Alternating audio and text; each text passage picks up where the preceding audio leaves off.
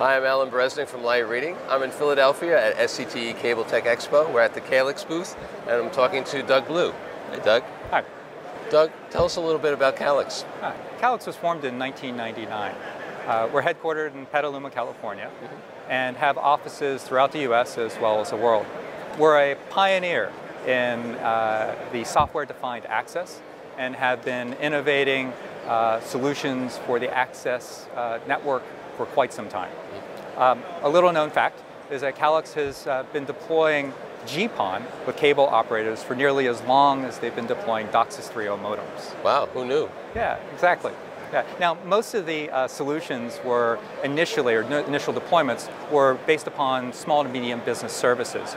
However, the hyper-competitive environment that operators are finding themselves in right now are having them look for ways to transition their networks and evolve from DOCSIS and an HFC infrastructure to a more fiber-based solution.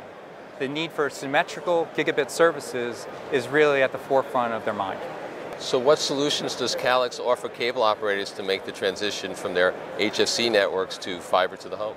Yesterday at the Cable Tech Expo, we announced our newest solution, the E3-2 that's behind us here.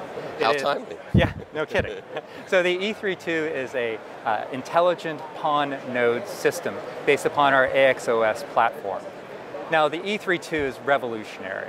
And the reason why it's revolutionary and intelligent is we're taking the access and the service edge functions and packing it into a distributed fiber architecture. Now, what that affords operators to do is to extend the reach with long-range optics, the distance of, or the capabilities of a data center. So reaching from typical a 20-kilometer reach out to 140 kilometers.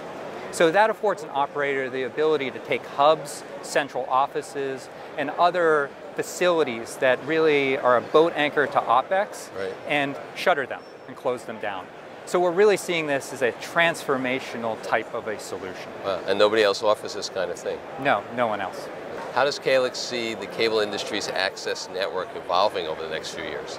If you recall, the Leading Lights Award in 2016 was awarded for an best SDN product, was awarded to Calix for our AXOS platform. Now, the AXOS platform, coupled with the E3-2, really allows us to move in the direction of virtualized networks as well as SDN. Now, the modular nature of AXOS allows us to take functions and move them into the cloud, which really is important in a multi-vendor, multi-technology type of environment. Also, having the intelligence of the hub, the routing functions, the OLT, and coupled with AXOS, allows us in an always-on type of environment to push new services and new applications in a real time down to the E3-2. Will Calix play a role in the whole distributed access architecture movement? I believe so. As a matter of fact, this is a perfect solution for a disaggregated type of a solution. Pushing fiber deeper into the network, but then being able to pull functions off of network and evolve in the future. It seems to be one of the themes of this show. Yeah, definitely, definitely. All right, with that introduction, Doug, tell us more about the E3-2. I'd love to. Okay. So the E3-2 is a modular solution. We've built it from the ground up that allows us to start with GPON, with a module, 2 modules, and grow it to XGS, NGPON2, or 10 gigabit EPON. In addition to that, we have 4 10 gig uplinks and a modularity across the entire solution. So we have multiple powering options where we can do 60, 90 volt AC, we can do negative 48 volt DC, or bring pretty much any power that you have for any unique environment. Now this is completely hardened, so it can go up in the air, up on a pole, or in a doghouse, wherever you need it. So can you go to the moon too? Yeah, exactly. Okay. Doug, thanks for your time. Thank you so much, Alan. Sure.